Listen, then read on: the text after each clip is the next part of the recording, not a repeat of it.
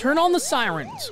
The Burlington Police and Fire Department held Community Safety Night at the Wegmans parking garage on the evening of August 7th. Sydney Bowles and I checked out the festivities. Great turnout again this year. It's bigger than last, and last year we had approximately 3,000 people. This is an event that just grows and grows to the point where we have people coming to us asking if they can join us. We no longer have to ask others to join us. A bigger event, National Night Out, is typically held on August 6th. Jim explained that having it the night after allows different departments to show off their equipment. All this equipment that we have here would normally be tied up at the National Night Out events, so we do ours the night after. We call it Public Safety Night.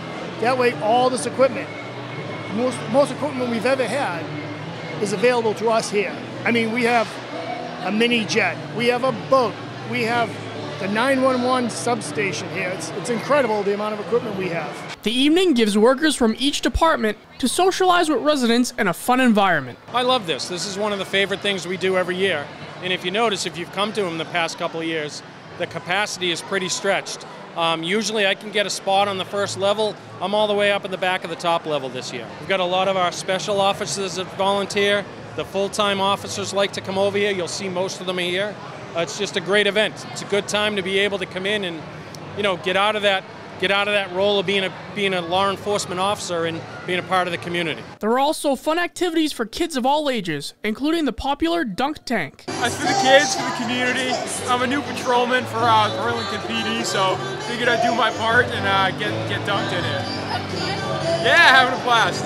Wegmans offered snacks to feed event goers. Cooking over 3,500 hot dogs for people here coming to Wegmans for Safety Night. It's a great annual event that we have every year where we have our local fire, police, they all come out to really celebrate all the safety in the community, and we love to sponsor the event and to have a lot of food here for all the people. The event was a huge success.